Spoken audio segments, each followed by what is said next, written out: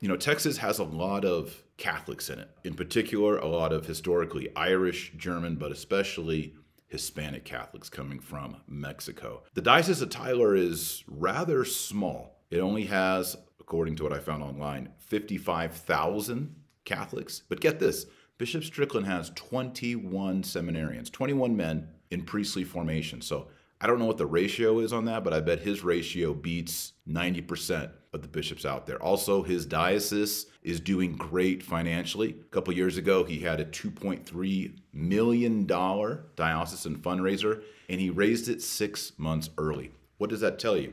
It means the lay people in Tyler, Texas trust their bishop. Meanwhile, all over the United States, bishops can't complete their diocesan fundraisers. Why? Because the lay people do not trust them.